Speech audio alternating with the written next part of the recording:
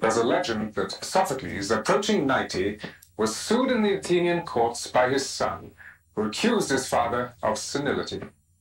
The old man replied by quoting from his latest play, the Choral Ode in Praise of Athens, and was acquitted on the spot. The play was Oedipus at Colonus, set in the rural suburb where Sophocles himself was born. It would be the last of more than 120 plays, and one of only 7 that survived. I'm Michael York with a soap opera update circa 406 BC. At the end of our last episode, the blinded monarch had predicted for himself a life of exile, wandering with his daughters until the time should come for some extraordinary end. Oedipus at Colonus is about that time, a logical concern for an aging playwright whose career had spanned the glory that was Greece, from victory over the Persians to the splendors of democratic Athens. And now, after decades of war, to the brink of defeat by Sparta. Even as Sophocles struggled to rally and remind his fellow Athenians, the enemy was camped only 12 miles away. At Colonus, a few months before, Athenian cavalry had won a minor skirmish with the Thebans, who had allied themselves with Sparta. It wasn't much, but it was on such slender hope that Sophocles built this play, Oedipus at Colonus.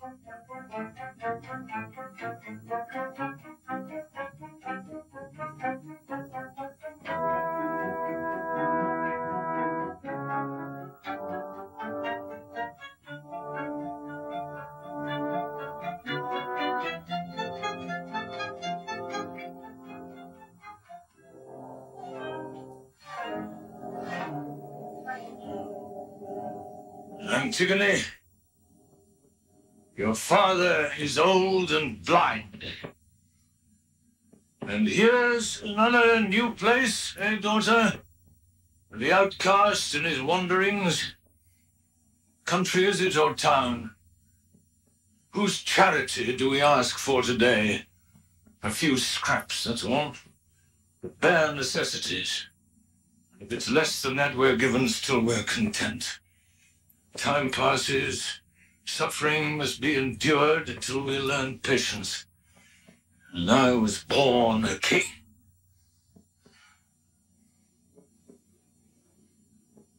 Can you see some place where I can sit down?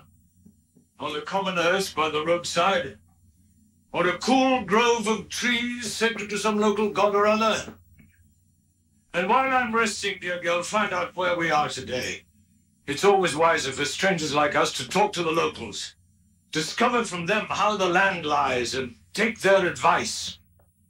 My poor father, you've suffered enough. In the far distance, I can see the city. Towers and walls. But this seems to be a holy place.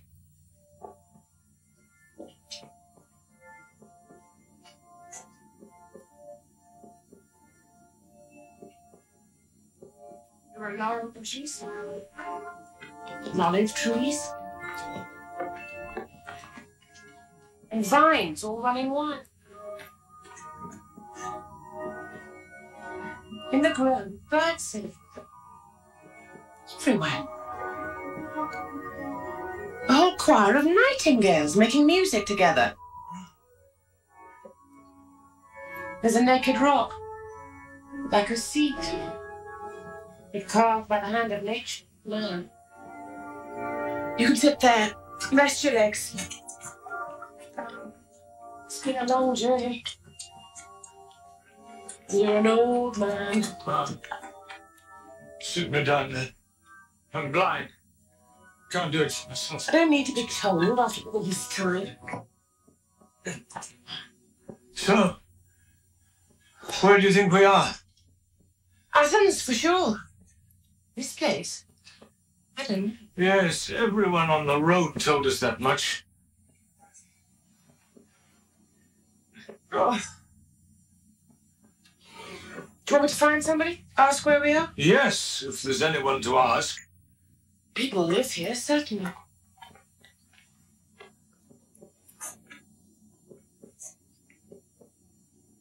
No need to go looking. I think I can see somebody coming. This way, Antigone? Is he coming this way? Yes, he is, but be careful what you say. He's standing directly in front of you.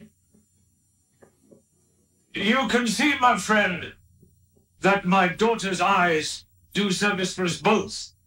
And she tells me we're in luck and that you perhaps can answer some of our questions. Before you ask anything, get up from that seat and go away! That place is taboo! You're trespassing on holy ground! What place is this? What god is honoured here? It's sacrilege even to enter, let alone sit down. And no one can live there. Terrifying goddesses have made it their sanctuary. Nightmare creatures from the mind's darkness and primeval earth. What are their names? I must pray to these guardians. Here we call them the kindly ones, whose eyes are merciless and see everything. In other countries they have other names. Furies. I hope they will see and be kindly to me and accept my prayers. Because I shall rest here and never leave this place. What do you mean? Things that were prophesied. Signs that I recognize. Listen to me then. You seem friendly, and I don't want to see you in any trouble. Got troubles enough by the look of you. And I guess you've seen better days. Been among the well-born and powerful, I shouldn't wonder. Just you stay there. Just there, where I found you. And I'll tell everyone what you've just said. The locals, I mean, not the people from the city. And it's up to them. They'll decide what's best. To let you stay here, or to move you on.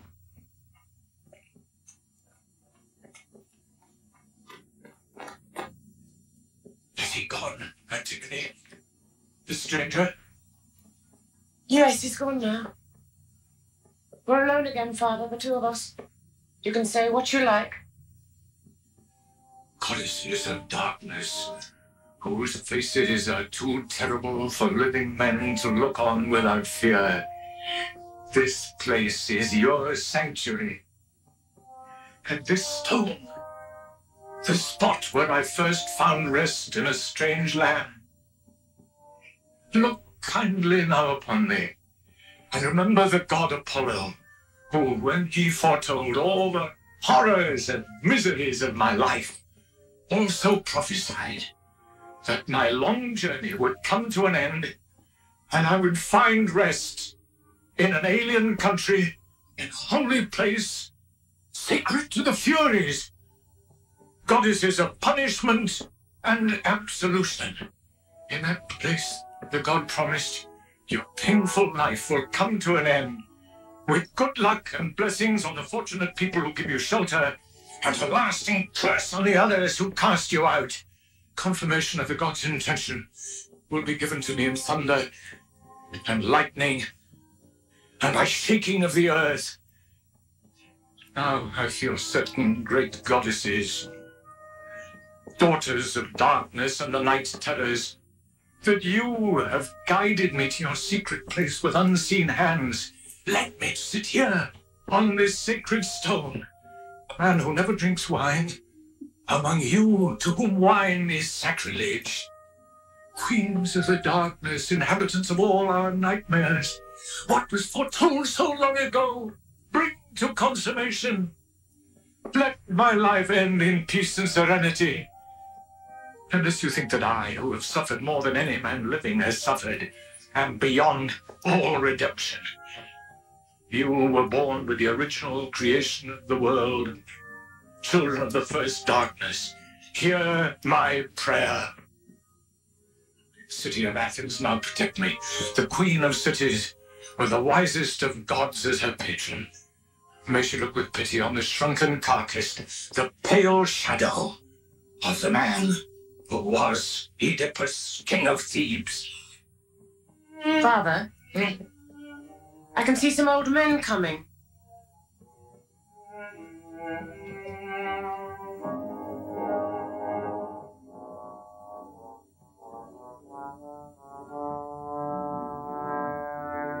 They're searching everywhere. They're looking for you. Take my hand and lead me further into the trees, where we can hear without being seen. It will be safer and wiser to learn what they intend before we meet them.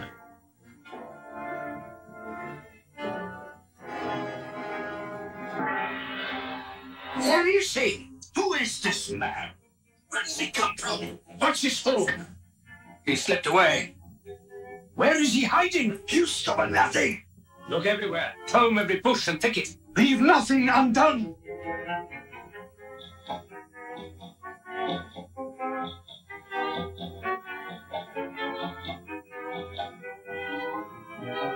He must be a tramp or a wandering beggar of some sort. And he's old. A foreigner, too. Not one of us, I'm certain of that.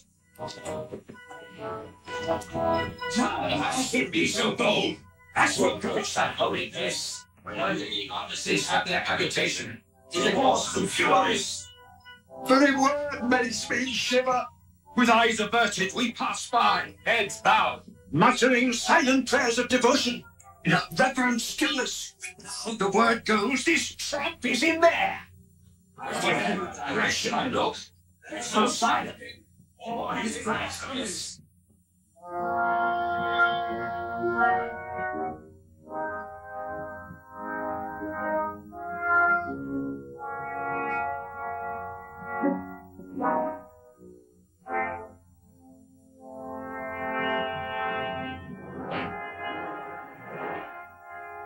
I am the man. As the proverb says, my ears are my eyes. This is a disgrace! Why, to see you or hear such words! I mean no disrespect to the spirits of the place. Who is this old man? Zeus guard us now! Not one gentleman whom young or old could call blessed with good luck. And for proof, look how I see through another's eyes. Hold my anchor to this slim cable, my guide and guardian through the dangerous world.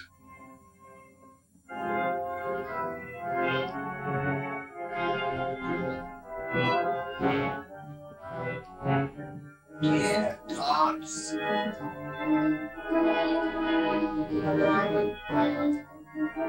Look at his eyes. He's blind. Were you born to this misery?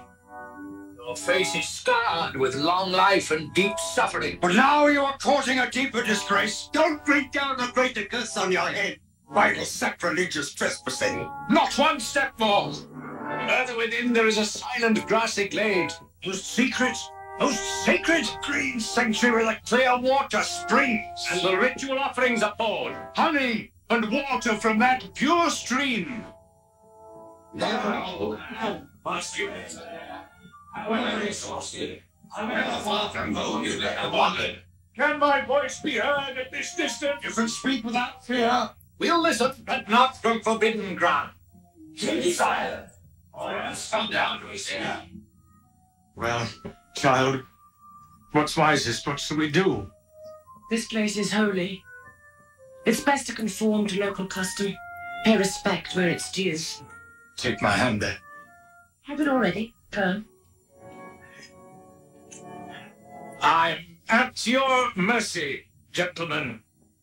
If I must come from this sanctuary, don't betray my trust.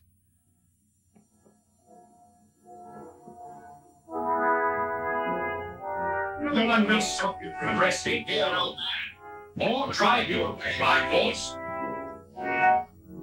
Is it further? Yes, further. Further still? Thrilling the way, girl. You have eyes. You can see quite well what we require. Not for the first time.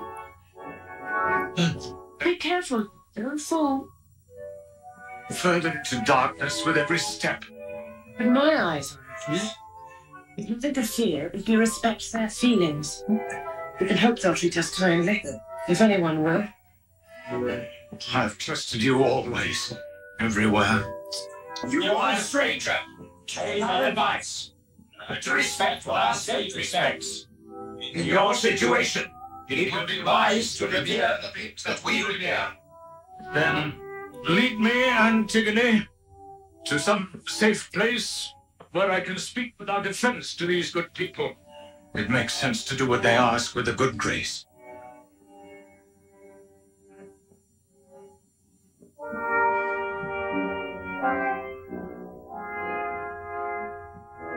That's all enough. Not one step more beyond that slab of bare rock. Here? No further. Shall I sit or stand up? You can sit.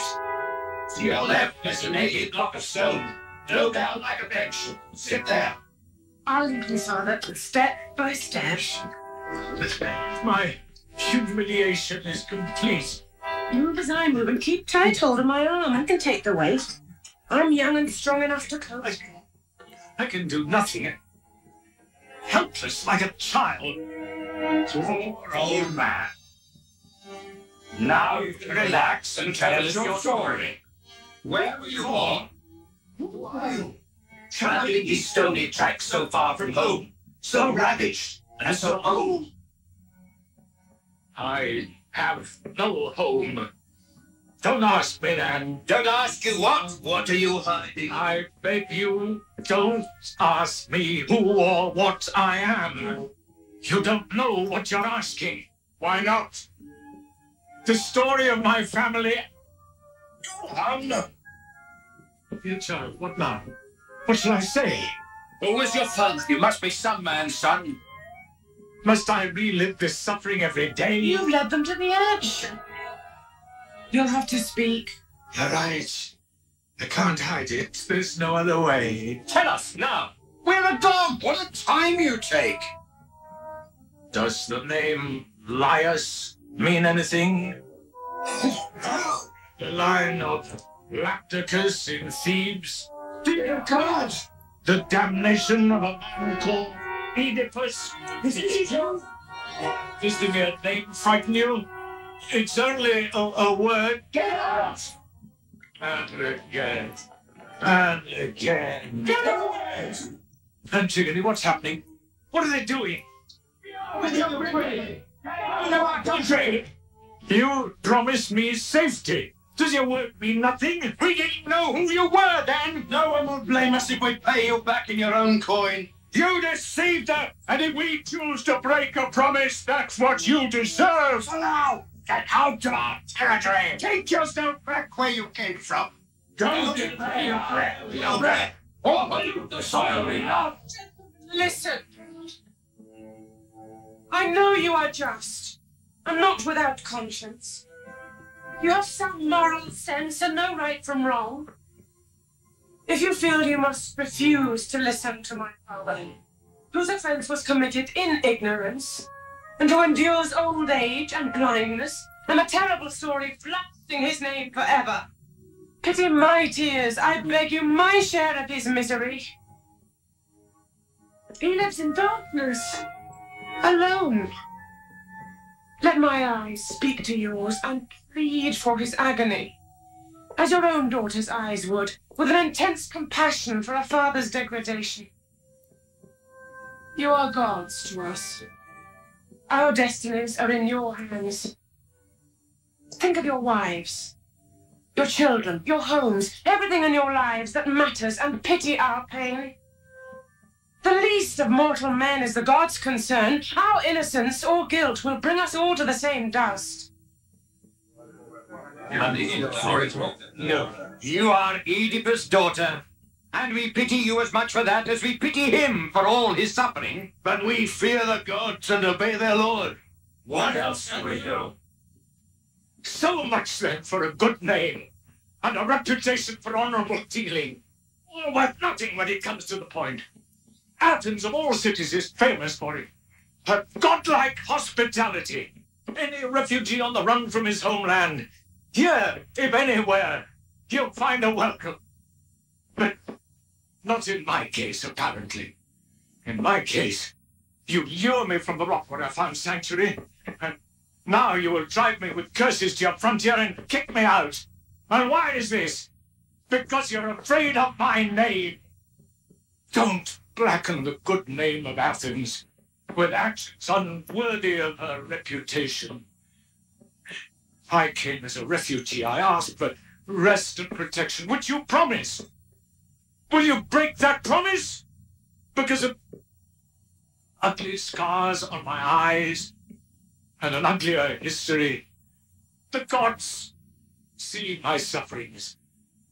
Something of their holiness lingers about my wounds. And in my wretchedness, I come to bring your people a blessing. When your king or some person in authority arrives, you will hear and understand the whole story. Till then, don't deceive me, and don't betray me by breaking your word. Let's see. What you say is worth hearing, old man. Full of spiritual meaning, wisely argued, in well-chosen words, And must be taken seriously. Our leader must hear you. He will decide. And where is he, this man who will make the decision? in the city of our ancestors. But the local man who found you and alerted us has gone to fetch him. May his coming bring a blessing to himself, his people, and to me. An act of kindness brings its own reward. Dear gods, am I seeing things? I can't be certain. Antigone, what's happening? There's a woman riding a horse. Sicilian, I think. She's wearing a hat with a broad brim to protect her from the sun, so her face is in shadow, and I can't be certain. But I think it's her. It can't be, can it? I must be dreaming. But I think it is. It is! She's smiling! Ismene! She's waving to us, Ismene! What are you talking about? It's your daughter, my sister, here before our eyes! Listen, you'll know that voice. I've come a long way, dearest father, dearest sister. Now that I've found you, I can hardly see you. My eyes are so full of tears. My child, is it really you? So old, father. So tired. Who managed to find me? So difficult to find. Touch me, dear girl. There's a hand. Oh, my children. My sisters. These dreadful suffering. Hers and mine. Mine too. We all suffer. Why have you come, girl? I'm worried for you. Because you missed me. That's too. But the main reason was to bring you news. Huh? I travelled with this one servant I can still trust. Oh. Where are your brothers? Couldn't they help? They are where they are. They have terrifying problems. As I can imagine. They behave no better than Egyptians, the pair of them. The Egyptian fashion is for the men to stay at home sewing while the women go out and break their backs and earn the living. So your two brothers laze about at home, gossiping by the fire like a couple of housewives, leaving you two girls to cope with all the problems, carry the burden of my miseries, and share my hard life. This one, Antigone, ever since she grew up and became a woman instead of a girl, has been on the road with me, my nurse, my guide, my governess, in wastelands and forests, often without shoes and hungry, drenched by the rain, sunburnt, exhausted. It has never crossed her mind to go home and live comfortably, to look after her father, to get bread between his teeth has been her first concern.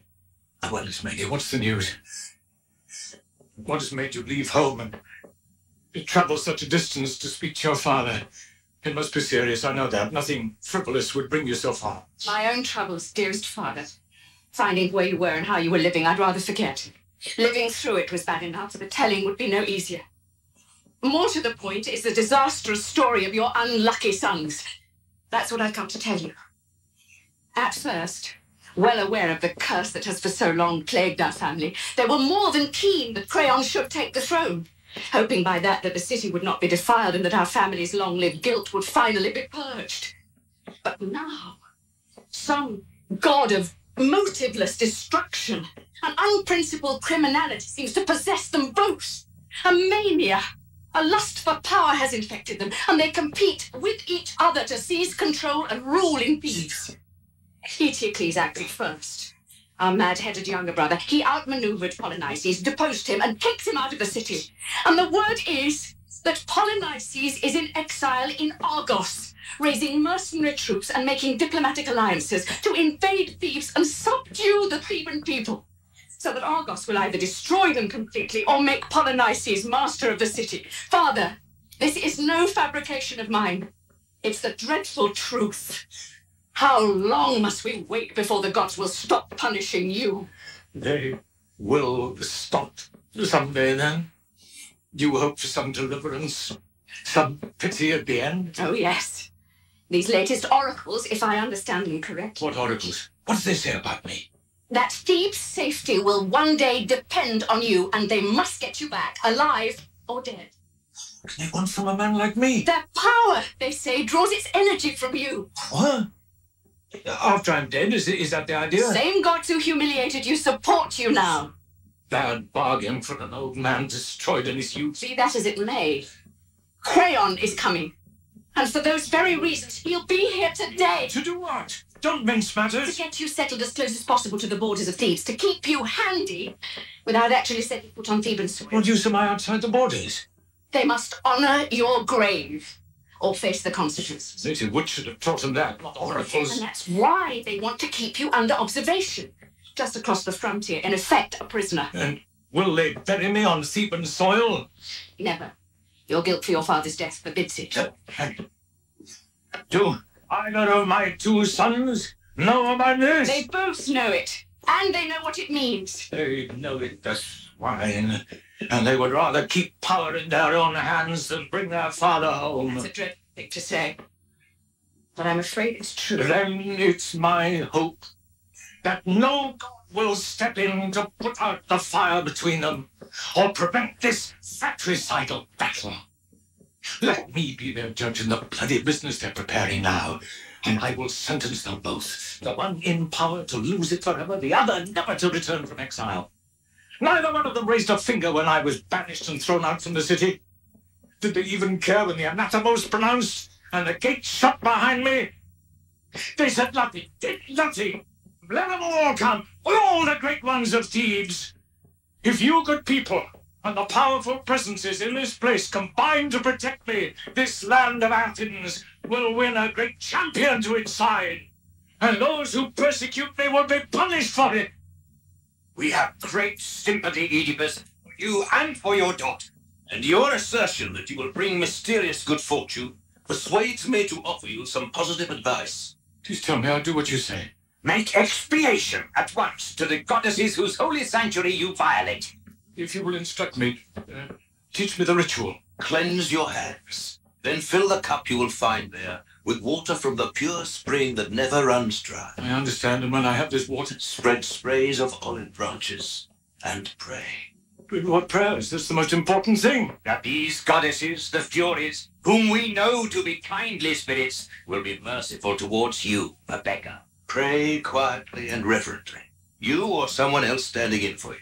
Then come away and don't turn back. If you do this, we will gladly stand by you. If you don't, there's nothing we can do.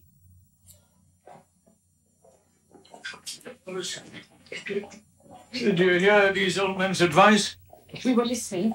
What do you want us to do? I can't do it. I'm too weak, and my blindness makes it impossible. I can perform the ritual and the prayers. But where is this place? Can somebody show me? Go into the grove.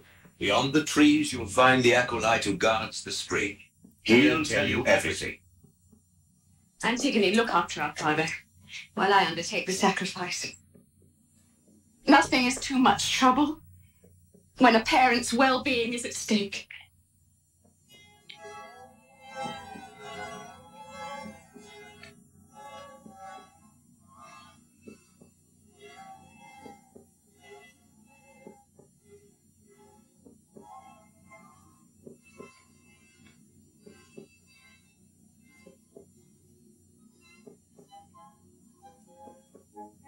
It's a terrible thing, stranger. I know. Disturb long sleeping memories of pain, but I'm longing to hear you tell. What now? All dreadful story. Those horrors that chain you down to incurable suffering forever. For friendship's sake, let that tale remain untold. The shame I've suffered and suffer. But everyone knows it. So much better to hear the authentic version instead of the rumor. I can't.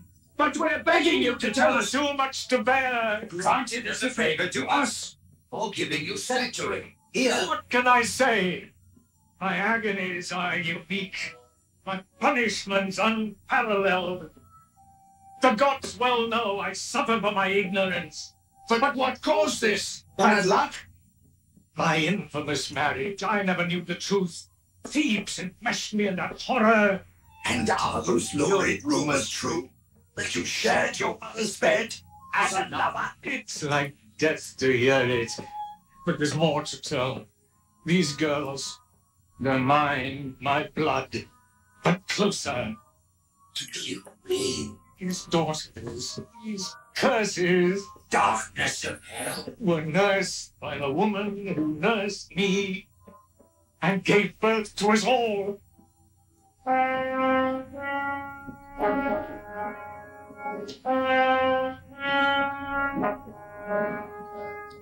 Then these daughters must have another name. Sisters. Sisters to their own father. It's never-ending horror. Such suffering. It is unendurable shame. The crime! What crime? You committed! Never! I took my reward for saving the city. The Queen came as my greatest prize. And my greatest misery forever. The blood you shed. Must you have all the details, every drop that was spilled? Your father. New wounds before the old have healed. You killed him! I killed him! But there's more to be said. What? Justice of a kind. What justice? I killed in ignorance a man who would have killed me. That blood I admit. But by the laws of gods and men, my innocence is revealed. Here is our king, the son of Aegeus, Theseus. You ask for him and he came.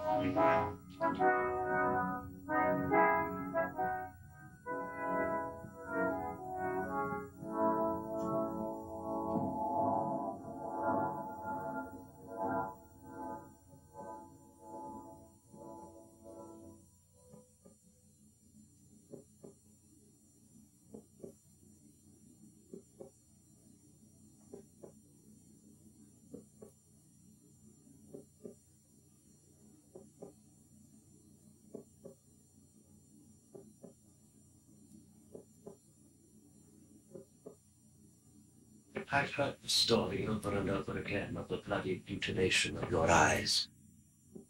And that alone would identify you as the son of liars. All the details they told me when I was coming here simply confirmed the fact. These scars on your face make me clothes make your identity quite certain.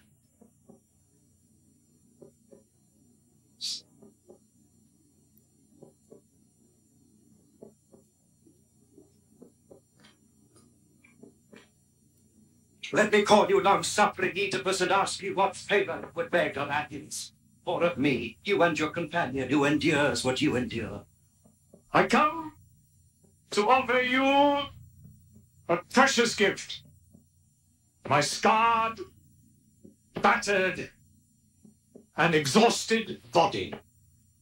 Not much to look at, but worth much more. What is it worth? Why is it precious? Time will teach you its value. Not now, but later. Later? How much later? When will we know? when I am dead and you have buried me. Is that all you ask of me? A decent burial? Does the rest of your life not matter at all? If I am buried as I wish to be buried, no. It's a small favour you ask of me. It isn't. It's crucial and hard to perform. Guess the difficulties between your sons and me. They will want to take me back to Thebes. If they want you back, why not go with them? There's no honour in exile for a man like you. When I wanted to go, they would not have me. That seems childish to be resentful in your situation. Listen to me before you criticize. Certainly. I should make no judgments before I know the facts. My own sons had me thrown out from my native city, and I'm a parasite. My return there is forbidden. But then why bring you back if you can't live there? An oracle has spoken and forced them to act. What forces them? Some threat of punishment? Yes, punishment here in this country. What do you mean in battle, but there's no quarrel between us? Dear son of Aegeus, only the gods escape the penalties of age and death. Time undermines everything. Nothing can stop the inevitable process of decay. The earth itself is eroded. The bodies of men wither, shrink, and die. Good faith dies too, and lies bear fruit and flourish. Between friend and friend, feelings slowly change, and between cities too. Distrust grows, love turns to hate, hate to love, and all joy in the passing of time becomes sorrow. It's fair weather now between you and Thebes, not a cloud in sight, but time has an infinity of days and nights to live through yet, and the slightest pretext one day will be more than enough to cut down friendship with whole regiments of swords. I shall be long in my grave, sleeping, a forgotten corpse, but it is then that my cold body will drink their hot blood. If Zeus still rules, and Apollo his son keeps his word. Before you arrived, my lord, this man swore he had this power to bless our land. He offers us friendship. Who in his right mind would reject that? In addition, as a friend and citizen of a city allied to us, he has a right to our hospitality. And in coming to ask favour of our goddesses, he honours the city and me and speaks of blessings in return. I respect all these things and think highly of him. Our city's protection is his for the asking. Now you will be responsible for his well-being unless he would rather return to Athens with me. Choose, Oedipus, which of these two courses you prefer.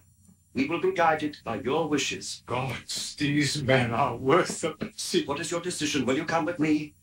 I would, but this is the place. I must stay. Why here particularly?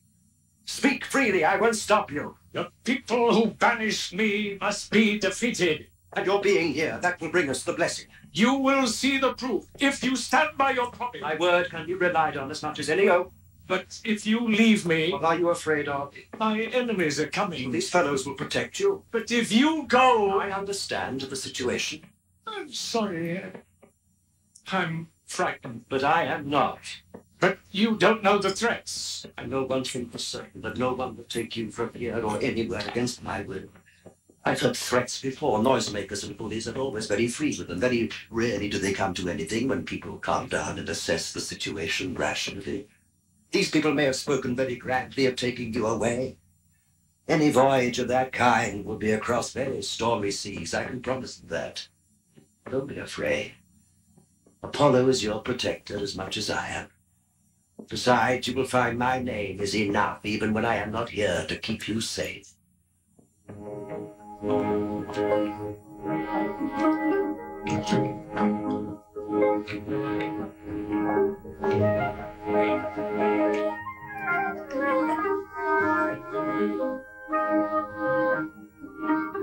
Your long journey has brought you here, stranger, to Colonus of the White Rocks, whose very name invokes all beauty, all loveliness, as if the air breathed poetry.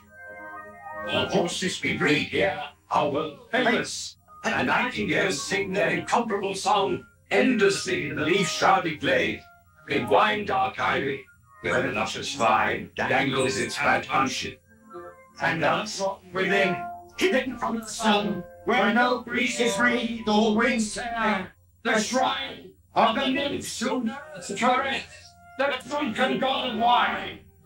There, like star clusters, the narcissus shines, watered each dawn by the dew. Close by, the crocus golden eye glitters like an ancient garland that twines flowers for jewels in the goddess's hair. There, the pure and gushing spring flows ever unsleeping to the river Cephisus, And its fertile valley floor is always watered and always green. and the dark soil swells and brings to birth all the fruits of the earth. The song of the muses can be heard in these trees, And the queen of love, riding in a dove-drawn chariot with the golden rein. There the grey-leaved olive grow, self-sufficient, self-engendered, superior to anything that Asia knows or the Dorian farmer ever tended. A terror to all our foes. For its rich oil breeds up our sturdy youth, So that no brash young general or experienced commander can ever uproot, pillage, or plunder our silver grey groves. For Zeus the unsleeping guards this precious earth with his vigilant thunder. And grey-eyed Athene herself protects the land that she loves.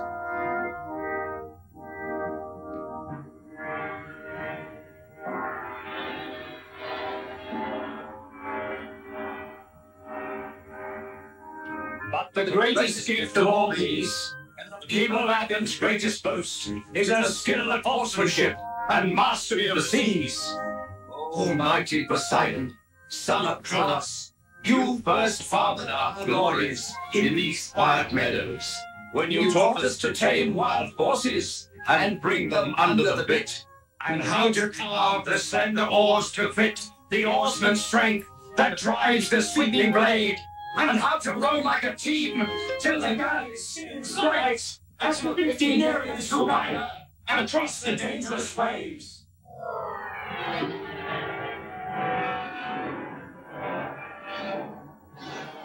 Yes, everybody in the world praises Athens.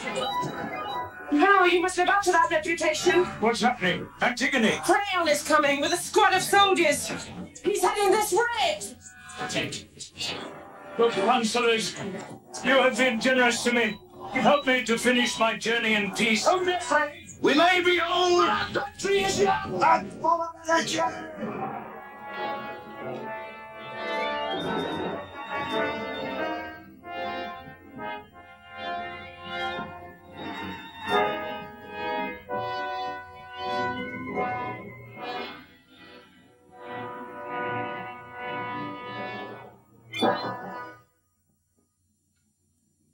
Gentlemen, good people of Colonus, I can tell from the look of panic in your eyes that you're afraid of me. You need not be. Nor need you shout at me or be abusive. I haven't come to make trouble. I'm too old for that. And this is Athens, a city without equal for power and reputation in Greece, as I know very well. In fact, it was probably because of my age that I was chosen to talk to your guest, to persuade him back to Thebes. I am here representing the whole city, you understand, not just one man.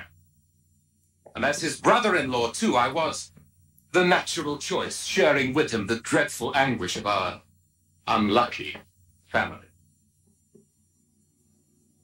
Oedipus, you've suffered enough. Listen to me. Come home. Now. We want you back. The whole city's asking for you, and it's right they should. And I, personally, even more than all the rest. Indeed, I'd be an utter blackguard if I weren't. I'm heartbroken to see you in this condition on the road like a tramp. This one girl as your companion and helper. And who would believe that she could ever descend into poverty as appalling as this? She's very young to be compelled to nurse you, nurse your miseries. She should be married. Has no chance while she's on the road and penniless. More likely she'd be easy meat for rape, unprotected on the public highway. We're all at fault. I am. You are.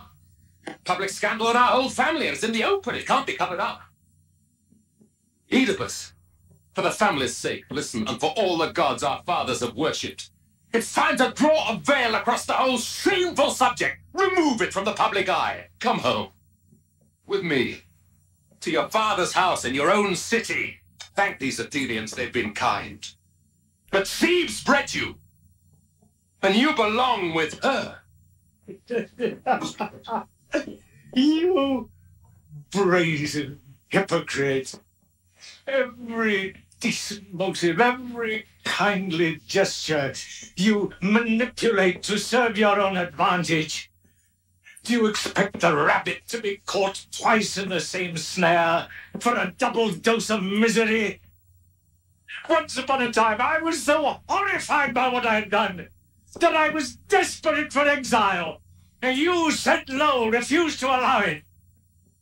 But later on, when time had soothed the pain and the quietness and comfort of my own home was some solace to me, then you decided to kick me out, like a dog at the back door, booted into exile. Family feeling, blood relationship, you didn't give a damn for either. And now, once again, you see me kindly treated by all these decent people, welcomed by their city, so naturally, you want to drag me away. And you disguise a hard-headed political tactic with an appearance of generosity and concern. Let me tell you, your friendly offers are not wanted yet. Let me make it clear, the real reason why you want me back. Not to set me up in comfort in my old home, but to plant me at your frontier like a border fence to keep the peace for you with Athens. Do you think this kind of talk does me any harm? You suffer for it, I don't. As long as you've made as little impression on these people as you do on me, I'm satisfied. You're a fool, and old age hasn't made you any wiser. You bring shame on the whole of your generation. Call off your bully boys. I'll not leave here. This is my last home. I'm finished with you. Let these men bear witness how you insult your own. And when I do get hold of you... You won't. My friends here will take care of me. I can make you suffer without touching you. What do you mean? What have you done? You have 2 daughters. My men have arrested one of them already. And the other I'll take now. No! You shout before you're hurt. You've got my daughter. Take this one too. Good friends, Athenians. Don't betray me. The laws of the gods mean nothing to this man. Drive him from your country. Away you go, foreigner. There's no justice in what you do. What you're doing now. It's time to move. You get hold of the girl. She won't come. Drag her away by force. Somebody help me! Stranger, what are you doing? Keep the man if you like. The girl is mine. Athens, do you have leaders? Sir, this is unjust. Furious justice. How can it be? Stephen, therefore mine. Athenians, help me! Don't touch her, stranger. The girl is mine. Jump to her fight. Get back. When she's free. If you touch me, this will be a war. I warn you. I tell you that girl must stay where she is. Words mean nothing without power. I order you, let her go. I order you, make way. No home's attacked. You get on hold back. Somebody help me! Where are you? Give me your hand. Get out. Don't enter this facility. And as for you, your 2 little walking sticks are broken now. Stagger as best you can without them. Since it pleases you to abuse your friends and damn your country, whose representative I am honored to be, although I'm royal rank, carry on by all means. Enjoy yourself. You'll learn in time that you're your own worst enemy. Your uncontrollable temper and spite towards your friends have caused enough problems for you in the past, and now, once again, you'll live to regret it. Don't you dare touch me! You release yourselves! I see. Then I shall claim the bigger prize, something worth more than 2 young women. What are you doing? I'll take the man! Do you dare to say that? I'll dare more than say it, I'll do it! Not if our king can stop you! You shameless enough to lay hands on me? I won't be quiet! terrible goddesses who inhabit this place, let me say one more thing, one more curse in your presence. You swine! Listen! Do you see my eyes? They are dark. They've been dark for years. And now you've taken the one person who replaced them, my daylight, from me. May the god of daylight, the sun, reward you and all you love with misery and suffering and an old age like mine. Do you hear all this? They hear me, and they see your brutality, and they know the only strength I have left is the strength to curse. I've had enough of all this. Old as I am and without my soldiers. I'll take you myself. Oh, God! God, save me now! How dare you! You won't get away with it! Yes, I will. Sir Badminton has laws up North Law fights for the weak when he fights for justice. Do you hear his raving? It's all noise and no problem. But you know much less. Sorry, Prince. You'll have to put up with it. Citizens, leaders, get weapons in your hands. Our sovereignty's flouted. Let them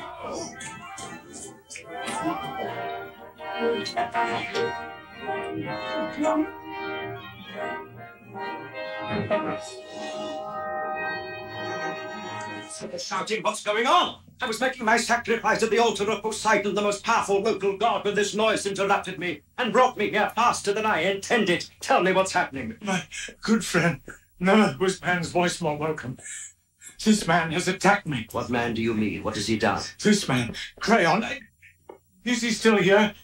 He's taken from me all I have left. My daughters. You stop. Every word I've said is true. All right, one of you, as fast as you can, go to the altar. Tell them to cut short the sacrifice. Make their best speed, both horse and foot, to the place where the main road forks. The cavalry at full gallop. The 2 girls and their captors must not pass that point. I must wipe the smile off this foreigner's face if he thinks that he can make a fool of me with an arrogant show of force. Get a move on, man. An order is an order.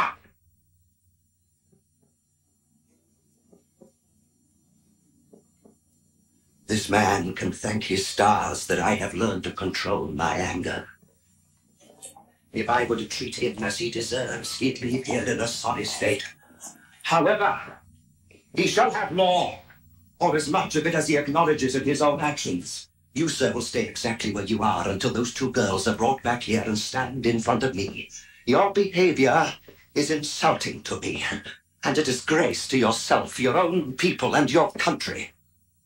Justice is the ruling principle of Athens. We live by the rule of law, not force. And you come barging in, ignoring everything we stand for here for all the world, like a robber baron, plundering everyone and everything at your own whim. Well, perhaps you think there are no men in this city but only cringing lackeys, and that I myself have nobody to consider. Did you learn this sort of behavior in Thebes? No, Theseus, you are wrong.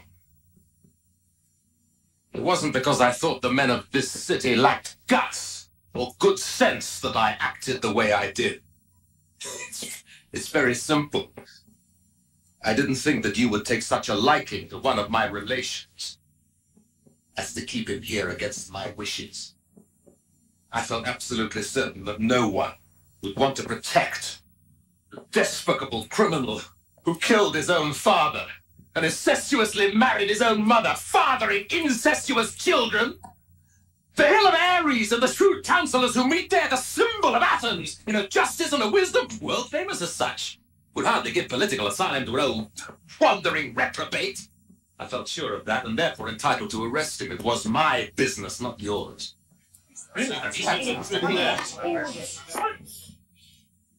Doesn't that sort of abuse make you ashamed of yourself?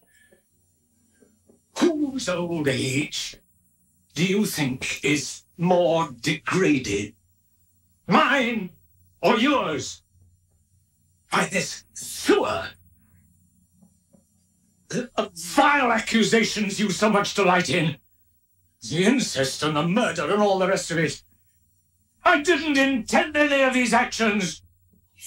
I endured them. The gods took their pleasure of me. Paying back, I suppose, some old sin of my ancestors. Because you will find nothing in me. No guilt. No sin, however assiduously you look, for which these crimes I unwittingly committed, damning myself and all my family, could be just punishment. You will say anything in front of anybody, even things better left unsaid. You shame me in public in front of all these decent people, to degrade me in their eyes. And then, when Theseus' name is mentioned, you grovel and you sing fulsome praises of Athenian wisdom and Athenian government, not realizing that flattery means nothing to a city like this, that knows how to honor the gods. And then, in the same breath, you try to kidnap me, an old man, in the middle of my prayers, in a sacred place, having already seized and dragged away my daughters. That is an insult to these goddesses, and I call upon them to help and defend me, and the people of this country, who will soon show you that they are men to be reckoned with. Theseus, this man is innocent, a helpless victim of terrible punishment. We must help. All right. Move out! The man who came to arrest innocent people has been himself arrested. The hunter is caught in his own net. Profits craftily made and without sound backing are the soonest lost. I suppose you had allies. You would hardly have planned such a daring raid yourself. But here they can't help you. I shall see to that. We can't allow the state to be threatened by one man's arrogance. Do you understand me? Or are my words as worthless as good sense always is to a man plotting mischief? I have no quarrel with you, not here. When I get back to Thebes, I shall know what to do. Threaten me, by all means. And quick march! Oedipus, stay here. Be confident that I shall bring your daughters back. Nothing but my own death will stop me. The gods give you good luck, Theseus, for your generosity and your kindness.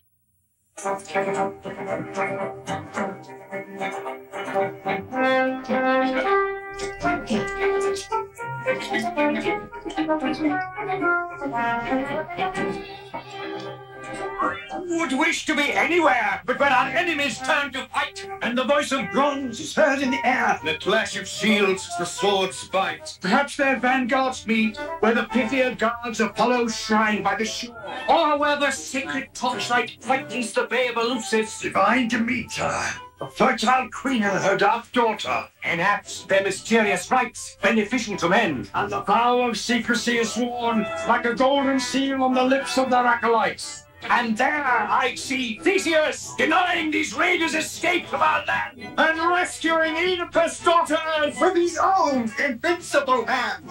Already train chariot wheels, or their straining horses speed and stamina. Strike the past smelly bridges and fells, and reach the outermost western pasture. Have you seen the war god's bloody face as his terrible chariot thunders nearer? Awesome, that sight, and features no less as his brilliant squadrons pass. The harness glitters on easy rein, each horseman sweeps by in a gleam of brass to prove himself best of Theseus' men. Of these praises they sing, and the mysterious birth of Poseidon, bursting like a living earthquake from his mother, the earth. Is it now the fighting? Will they soon fight? Something tells me that before tonight we'll come face to face with these girls who've endured such suffering at their own family's hand. Zeus will bring all the anguish we endure to a mysterious conclusion, and victory and peace out of all this destruction. Oh, to be free as a bird in flight, to look out like a dog on this struggle, from the clouds where Olympian light.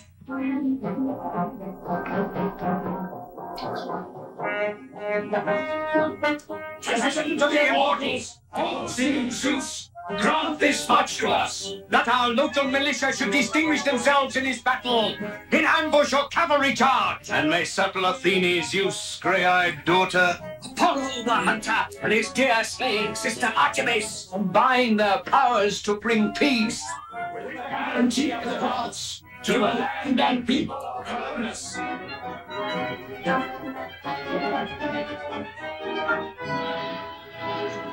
Stranger, you have travelled far, but my instincts didn't betray me, and now my eyes confirm it. Your daughters are coming, escorted by soldiers. Where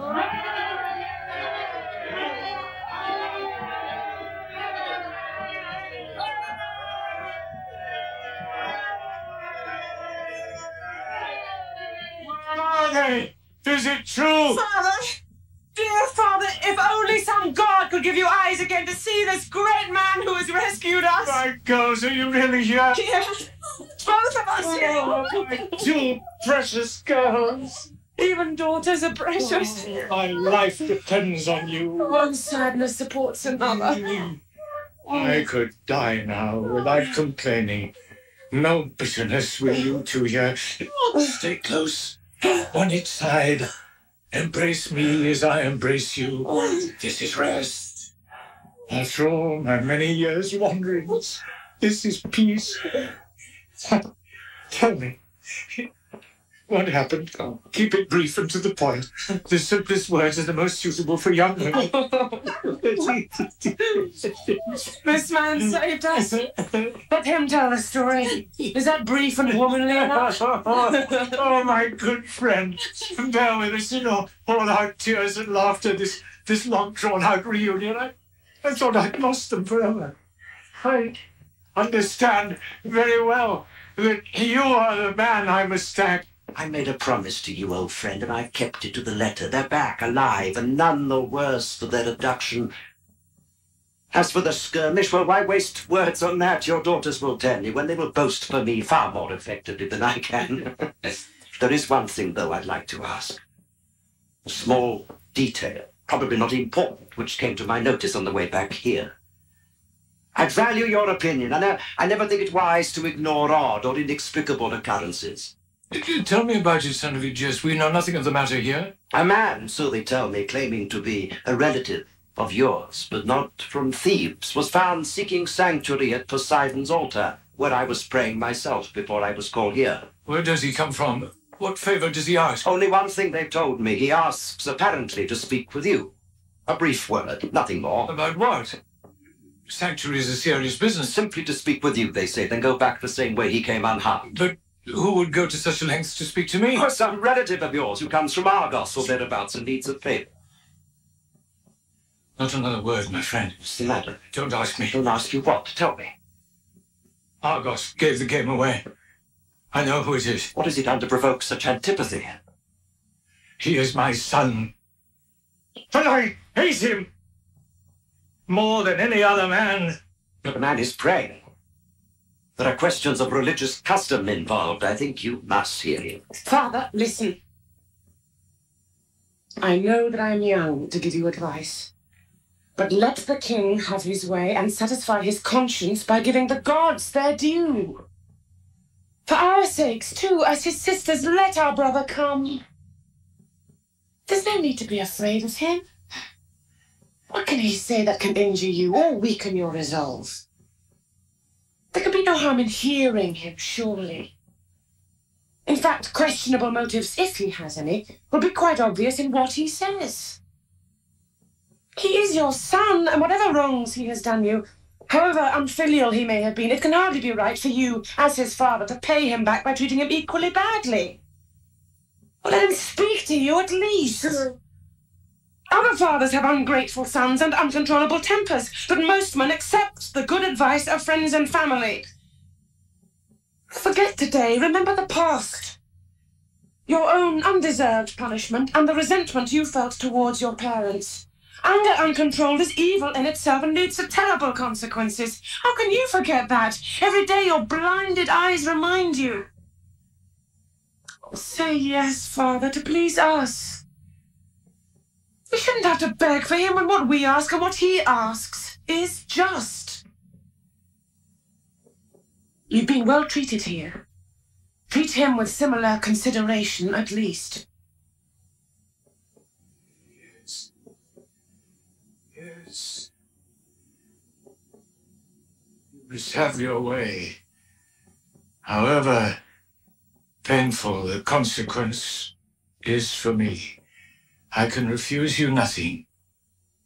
But if he must come, Theseus, my friend, Be sure I'm well guarded. Don't leave me in his power.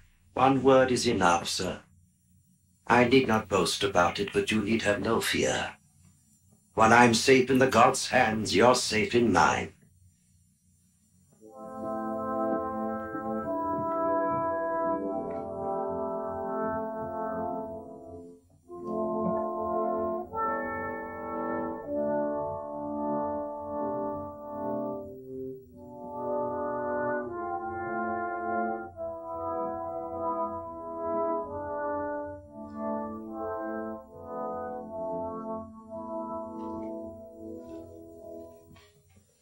A man who is desperate for long life and will willingly prolong his grief for more than a man's span of years is a fool to his last breath. For what does old age bring but biting pains and bitter tears and pleasures few and decreasing? Later or sooner, the same death, not with marriage songs but funeral weeping, delivers us all to the earth. Not to be born is best. Or being born, to waste no time in lingering, but return to the dark, our beginning and end. Youth soon passes, like a carnival of frivolity. Horror and pain follow behind, realities bleak and inescapable. Greed, envy, rapine, civil war and carnage.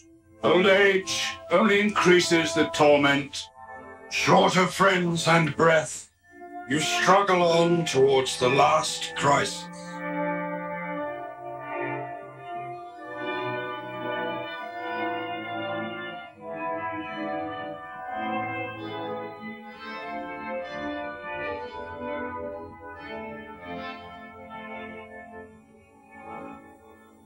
And I know I am not unique. Everyone in the end must learn to suffer, as Oedipus does, a long persecuted guest, like an exposed rock in a savage waste of northern seas, Pounded by waves. Sucked and torn by remorseless tides. He endures elemental forces of destruction, lasting him like the four winds. From the blood-red west and the silver dawn, where the sun rides like a burning ship in mid-heaven. and the frozen midnight ocean.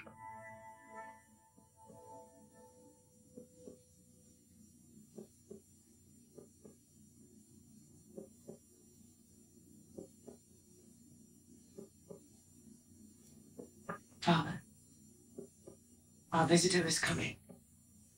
The stranger we spoke of. He's coming quite alone.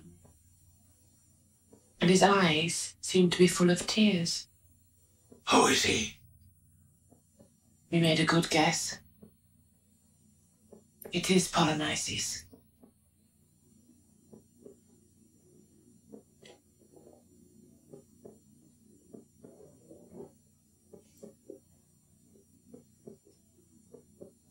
And now he's here.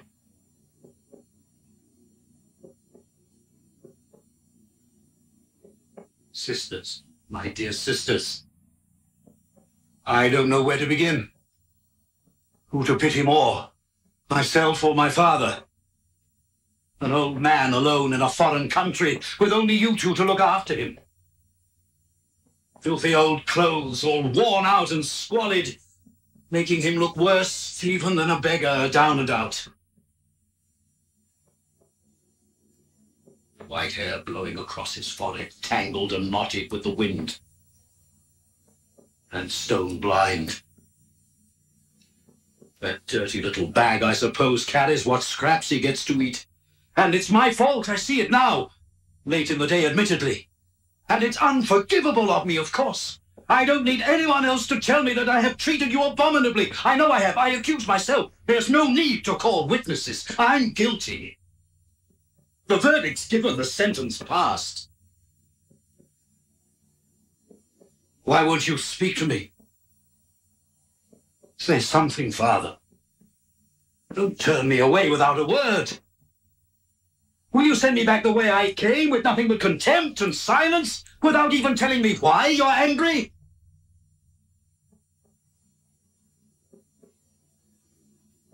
Antigone, Ismene. You're his daughters, my sisters. Persuade him to say something at least. Not just this surly affectation of dumbness. I have prayed at the god's altar with all due reverence and ceremony. To ignore my prayer is an insult. He can't send me away without even speaking. Oh, brother. Tell him yourself what you've come for. Keep talking. Something you say might please him, or provoke anger or pity. Anything but this silence. I take that point and I'll tell him everything. But first, I appeal to the god Poseidon, at whose altar I was praying. The king of this country found me there and brought me here to speak with you. And promised me safe conduct for my departure. A promise which I hope you gentlemen and my sisters and my father will see fully honored. Well, father, let me tell you why I have come here. I have been banished, driven out from the city of my birth, because I asserted my undoubted right as your eldest son to your sovereignty and throne. My younger brother Eteocles was behind my banishment. There was no debate, not even any fighting. He seized power somehow by persuading the people to support him. He made good propaganda with the curse on your name, infecting me with the same disease.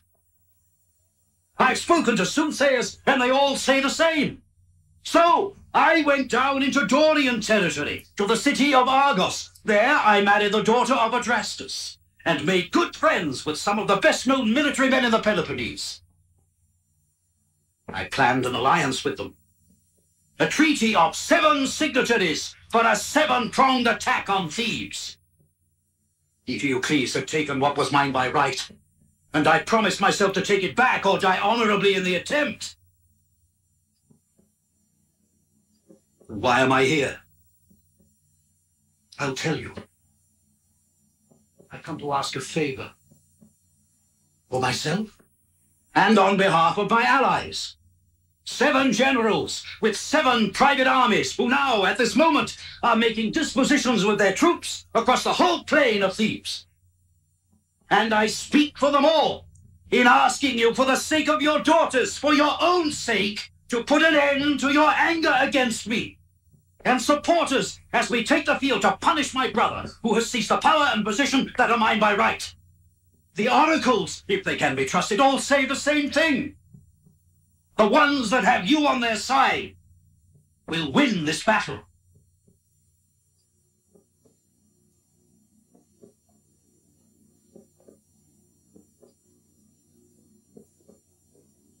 Listen, Father. Listen. Love Thebes. Remember those fountains of the local gods we were brought up with? Father, listen. We're both in the same boat. Both outcasts and exiles. Both begging. When it comes to the point, forced to crawl merely for the bread to live on, while he, my brother, with no right to the throne, lives like an emperor and laughs at us. I can't bear to think of it. I'll stop him with your help. I'll whip him out like a stinking dog. Reinstate you in the comfort you deserve. And finally, when I've finished him off, establish myself in the place that belongs to me.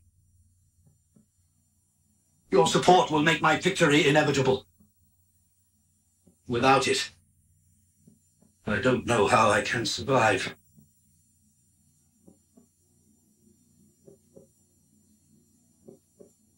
Oedipus, you must answer him for the king's sake. He can't be dismissed without some reasonable reply. Yes, gentlemen. What Theseus thinks matters to me. If he hadn't sent him and asked me to speak to him, he would never have heard one word from my lips. I will grant his request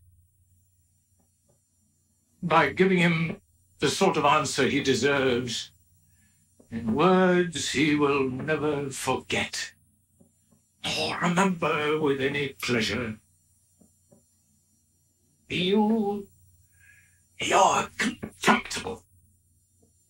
When you were in power, with that same sovereignty that your brother has seized firmly in your hands, you kicked me out. Me! Your own father! You exiled me, made me a stateless refugee, forced me to wear these worn-out rags, this very same filthy coat you weep such crocodile tears over now, being yourself in a predicament not unlike mine.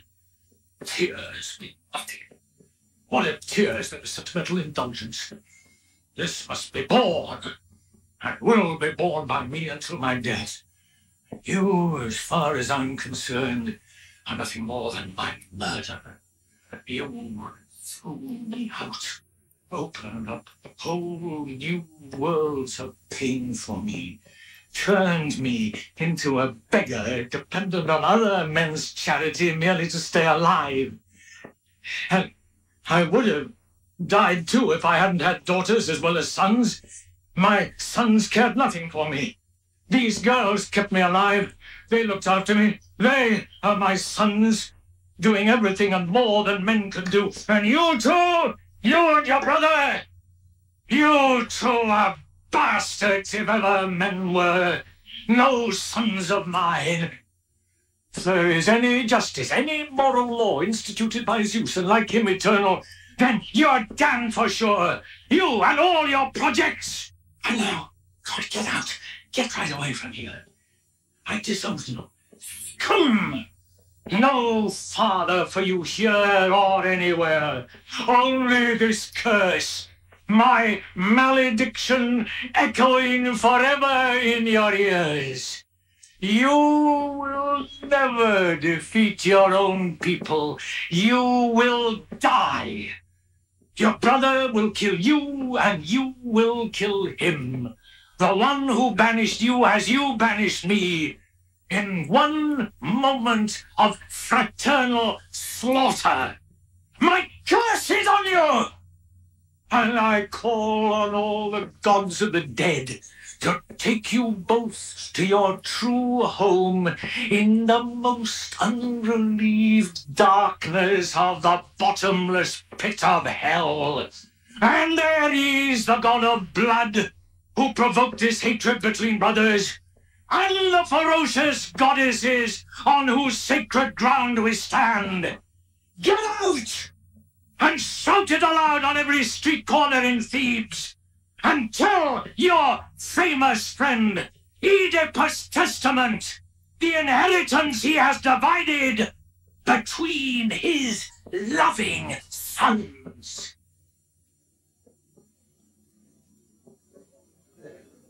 I was suspicious of you, Polynices, and your motives from the moment you got here. Now, make yourself scarce. And is that all? After such a long journey, so many high hopes, and friends who trust me.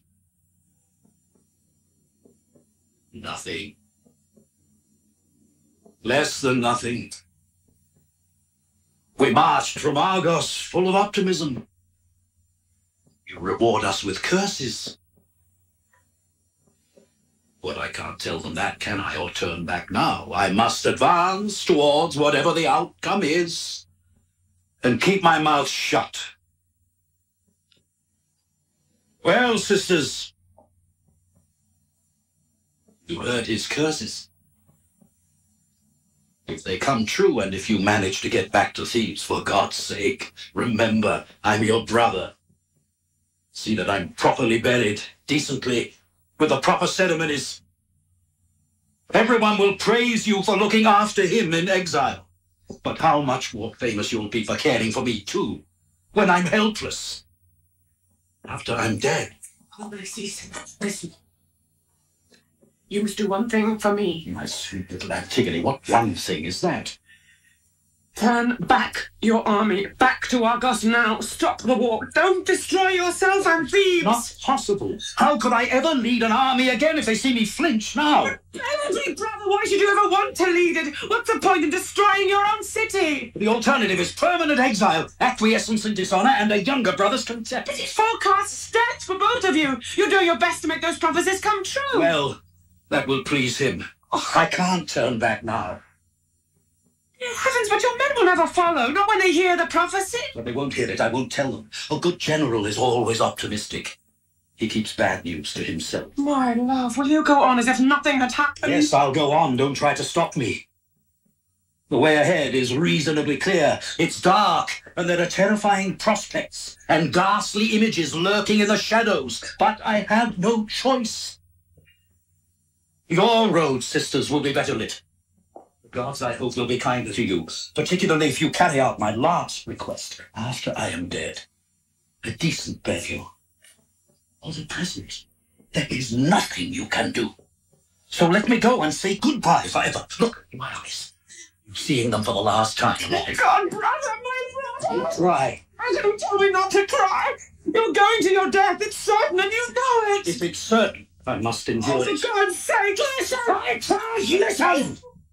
So be quiet. I don't care. How can I know you won't come back? Knowing is the prerogative of gods, not men. Who knows anything? Good luck to you both. Oh. May those who control our destinies give you some chance in life. You're innocent. That much is the least you deserve.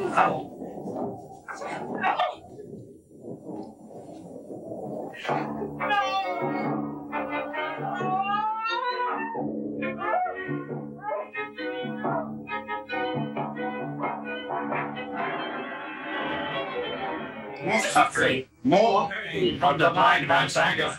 That, or the unseen power of fate, which holds the mystery, and the lost wishes, never in vain. Time is the eye of mortality, watching some men rise and some go under on the wheel of destiny.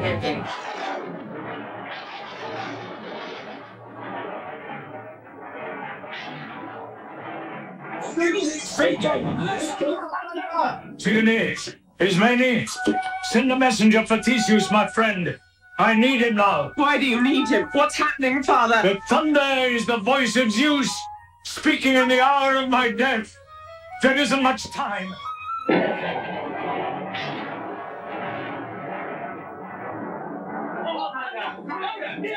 Will the lightning strike here?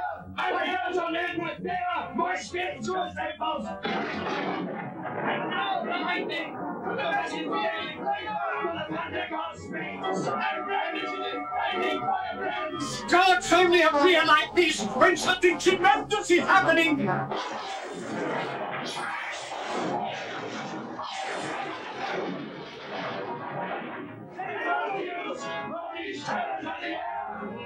This is the hour of my death, as the oracles promised.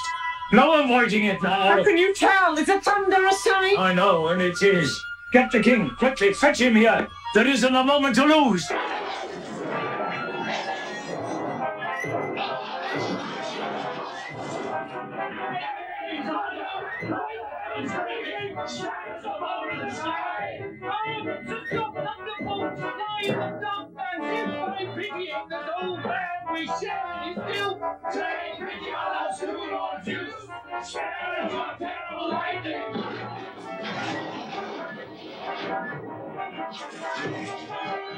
Where is the prince? Is he coming yet?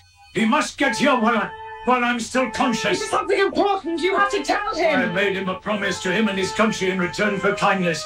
I must make it good.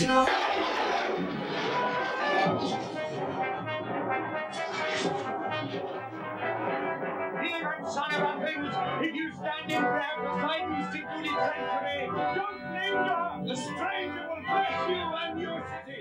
His blessing for your kindness.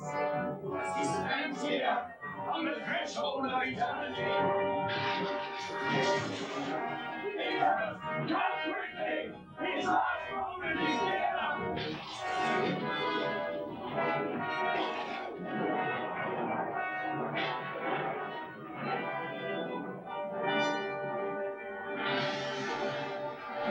The second time I get desperate shouting, both from my own people and our foreign guest calling me back. Is it this terrible storm, the sky on fire with lightning, all the weaponry of the heavens in action? All men are nervous to see the gods' power so nakedly demonstrated. I needed you, Prince, and now you are here to take the good luck the gods have given you. What's happening, son of Laius? Something new and strange? My time has come. I made a promise to you and your city. Now I must fulfill it. No man can foretell his death. How do you know? The gods themselves forewarned me by signs and omens they taught me to recognize. What signs? Do you recognize them now? These repeated thunderclaps and flashes of lightning. The whole artillery of the immortals exploding over my head. I had good reason to believe you. You make prophecies and the events follow. What must I do? What I am about to reveal to you, son of Aegeus, is treasure beyond price. Knowledge. Your city must keep secret and living till the end of time. In a moment I shall lead you myself, without anyone to guide me, to the place where my life will come to an end. That place must remain your secret. Nobody else must ever know of it, not even what neighborhood. And that secret will give your city strength greater than regiments of Athenian infantry or powerful allies. This secret power will give you an advantage over the people of Thebes, that nation sprung from the harvest of the dragon's teeth, for all time. Discords arise between neighboring states, however justly they are ruled, and men go to war for the sake of insult or interest, and even for the most frivolous of motives. The gods are always watching. They see wickedness and injustice when it occurs, when rational men become lunatics, and mankind suffers for it. The gods always repay such tyrannies in their own good time. Never, Theseus, give them cause to repay you in that manner. I know, I need not tell you. You understand these things as well as I do, and could teach me. Now, I think it is time for me to go. Some instinct tells me the way, as though a god's hand were in mine and leading me. My two girls follow me. You have guided my footsteps for so long, and now it is my turn. No, don't touch me. I can find my own way, quite unaided, to my mysterious grave, the earth of Athens that will hide my bones like a shroud forever. This way. This way. Yeah. The angel of death is here. Hermes himself. I feel his chilly finger. And I can see Persephone in a black veil, beckoning me into her silent kingdom. Sun, daylight, which has been no light to me for years. I saw you once. I remember how good you were. And now I can still feel you. Your life-giving warmth here on my face for the last time. Now I go down with faltering steps to the last darkness, the blindness of eternity. Theseus, you have been my best friend. My blessing on you, your land, and your people. Be famous and prosper.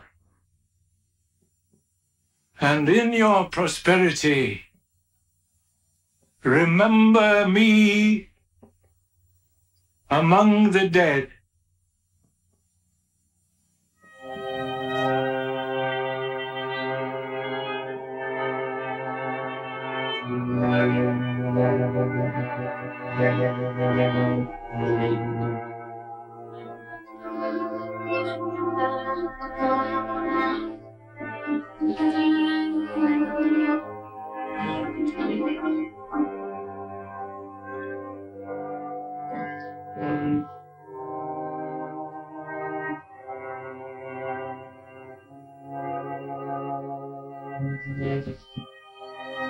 Can you hear our prayers in your dark country, Queen invisible to human eyes? Hades, master of the dead. Let there be no pain as the old man dies, nor any tears as he goes to his bed in the earth and enters eternity. Let him take his place on the dark plain, walking the endless fields of night. Unjust persecution, pain, and suffering were his destiny. Justice at the end. This is right.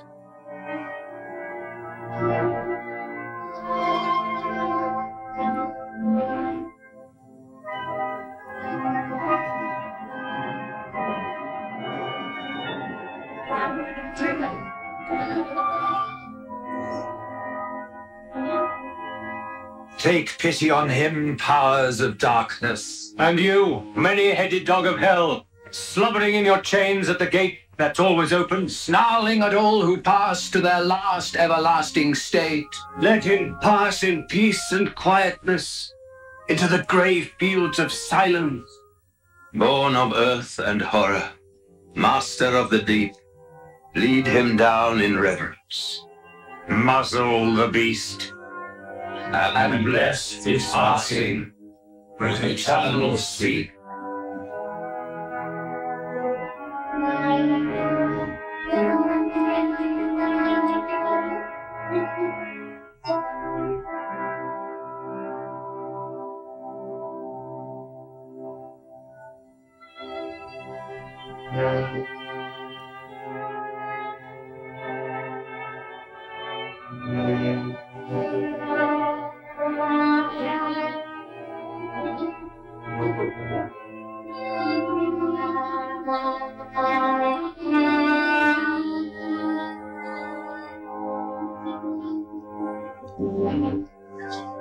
people of Colonus,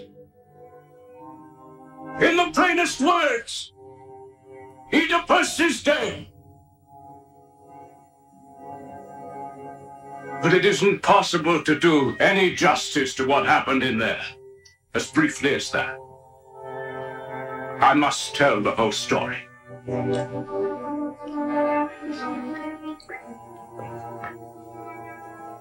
He's dead at last, then? That long-suffering man? Be quite sure about that. He's crossed over into death. Did he suffer much, or did a god come for him? It was strange and marvelous. You all saw how he left us, moving with difficulty in his age, but leading the way himself instead of being guided by one of his friends. He walked as far as that great crack in the earth, the bottomless cave, where the rocks seem like a stairway of bronze leading down into the dark. Nearby, there's a natural basin of rock, a place where many paths meet, where the celebrated pact between Theseus and Perseus to raid the underworld and kidnap Persephone is commemorated. Everything there is sacred. Great chasm itself, the basin, the rock of Thoricus, the hollow pear tree, and the ancient stone tomb. Surrounded by these mysteries, he sat down and quietly removed all his filthy and worn-out clothes. And then he spoke to his daughters. He asked them to fetch some pure running water from a stream somewhere so that he could wash himself and pour an offering to the spirits of the dead. Just nearby there's a small hill sacred to Demeter, goddess of growing things, which is always fresh and well watered. So they did as he asked, and soon brought the water and washed him with it and dressed him reverently and with all the ritual customary when a man is dying. And when he was satisfied that everything was done as it should be, he had his way in everything, they attended to his slightest whim, there was a low rumbling, like thunder, from the bowels of the earth. The girls were frightened and they cried, fell on their knees trembling, with their arms clasped round his knees, and they went on like that for some time, crying out loud, hugging themselves and swaying from side to side as if they were heartbroken. And when he heard them, saw how upset they were, he lifted them up, put his arms round them and soothed them and said, "My dear daughters, today I must leave you, as all fathers must leave their children.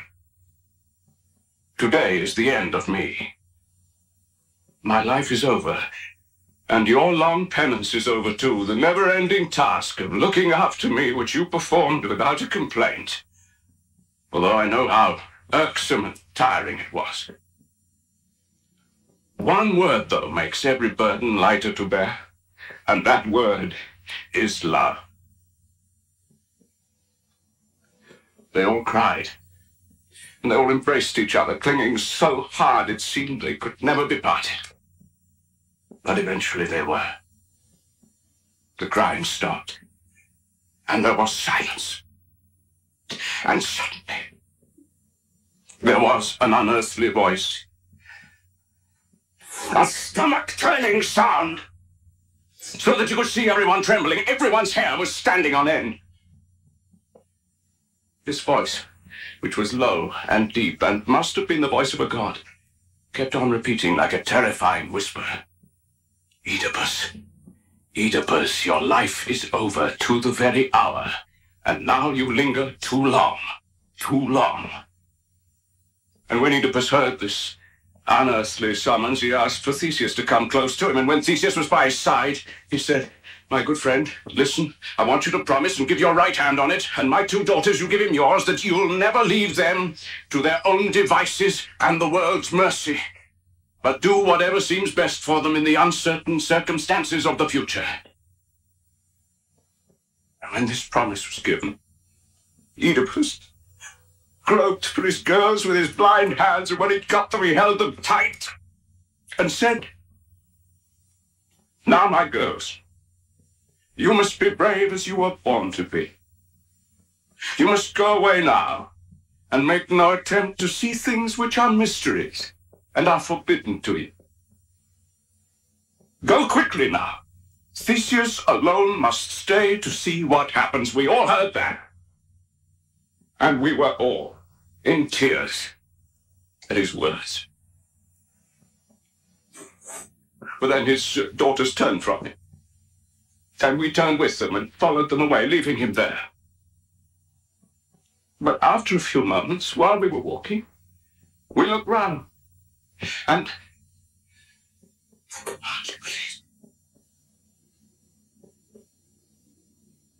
the man was gone. He disappeared from the face of the earth. The king was there, standing on his own, holding his hand in front of his eyes as though he'd seen something appalling which no living man could bear to see. And then formally he made short prayers to earth and to heaven, stooping and raising his hand, and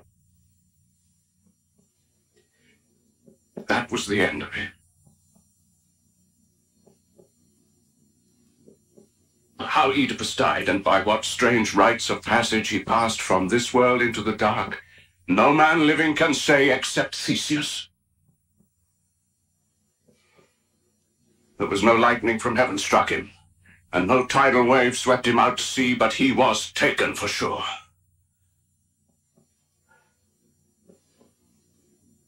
Perhaps some kindly ghost from the dark regions came to show him the way. Or the earth silently opened and silently took him with love, like a child to its bosom.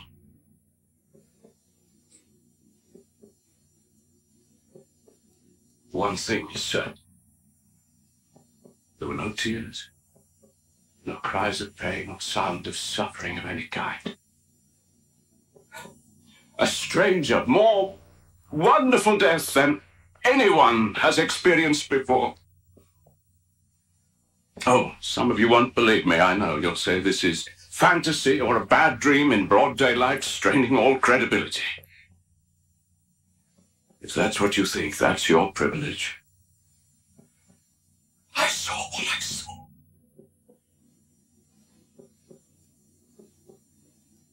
And there's nothing more I can say. But where are the girls and the others who were with him? They were following me not far behind. Yes, I can hear them crying. They're here.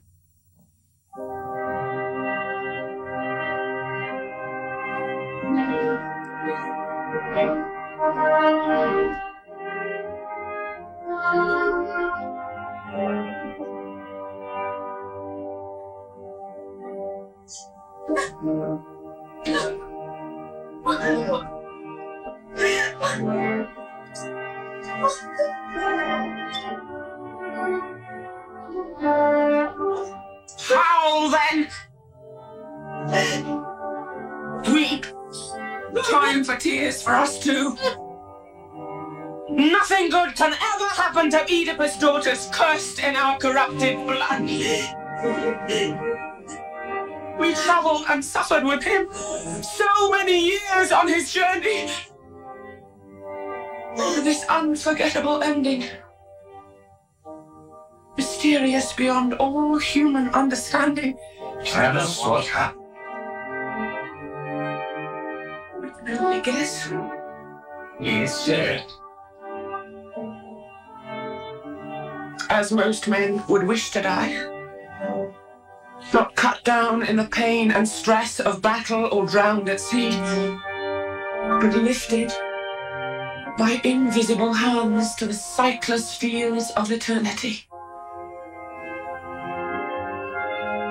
The night sufficiently death-like descends on our eyes too, forced to beg our bread from strangers, without friends, in alien lands across dangerous seas. What bed or board for us among the outcast and rejected? None that I can see.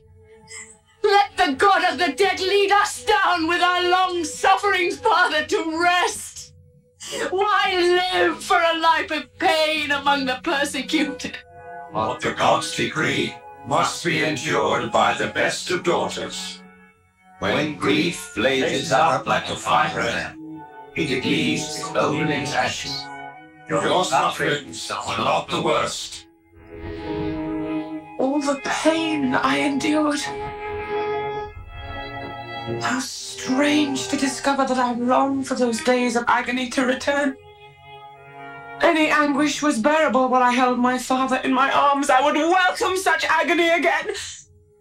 But now, the dark cloak of death forever enfolds him with its mantle of earth. My love survives. Even there, in that darkness, among the dead, it lives. So now, it is ended. And his hopes are fulfilled. Fulfilled? How can that be? He wanted to die in a foreign land, among strangers. He is satisfied now.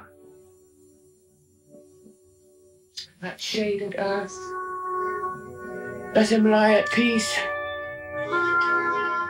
He has left grief behind with us, who mourn his tragic destiny. My dear dead father, my eyes are blind with tears, my voice choked with singing your bitter threnody, and that song will never end.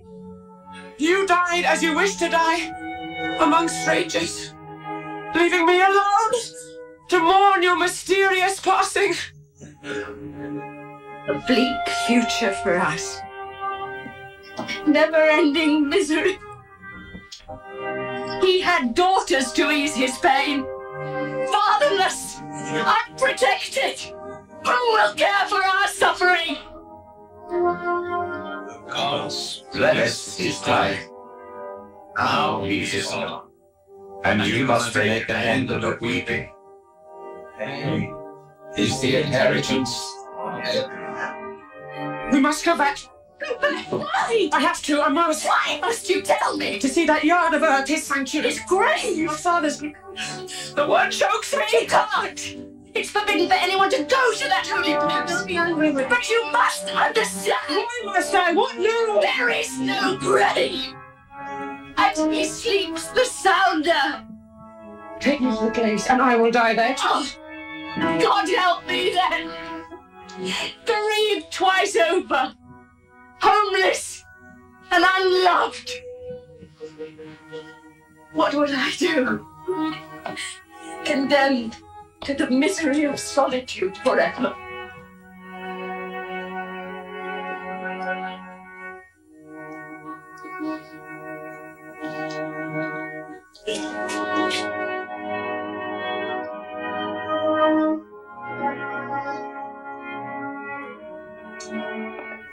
You need not be frightened. We're exiles.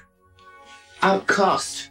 You came to no harm today, That's true. and you're quite safe here. For a time, at least. I knew that. Then tell us what is troubling you. That this exile may be permanent, but I shall never go home to Thebes. Don't try to go. From one sorrow to the next. No one's sufferings have been greater. And is this the worst? No, the worst is to come. On your sea and troubles, the storm blows fiercer. We were born to this. Born to suffer. Which way, Zeus, shall we go now? Are you dumb to our pleading? No ray of hope for us? No word, ever? Is there any road that leads to home?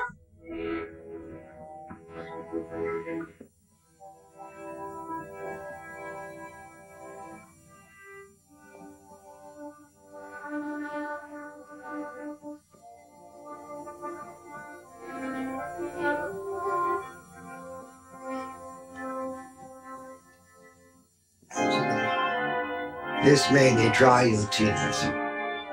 Death came gently, and we who are alive share the blessing which the dark lords of the underworld granted to me. Overindulgence in grief when miraculous favors have been granted will make them angry.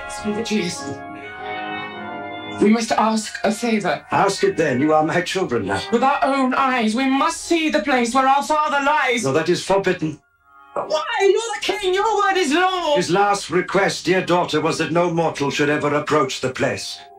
Nor any hymns, nor sacred ceremonies be sung there above the hidden patch of earth which covers him and ensures his rest. He laid that responsibility upon me, promising good fortune to this city if I carried it out in spirit and to the letter. I swore I would do it. And there were gods listening who take note of men's promises. Then I won't ask again. It is enough if he wished it so. But may I ask for you to conduct us back in safety to our ancient city of Thebes?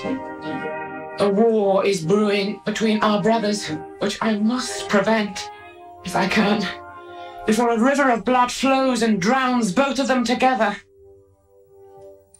Of course I will. I will do anything I can to help you for your sake. And for my new and newly lost friend to please him in his secret grave.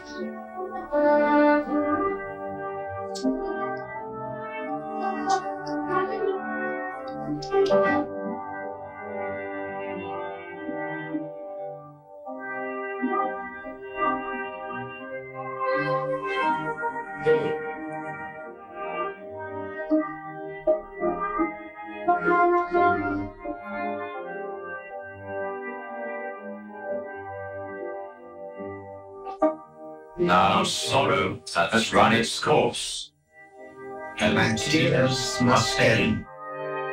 These events have come to a just close. On holy ground, The gods are eternal. and the life of man? Speck of dust on a great day.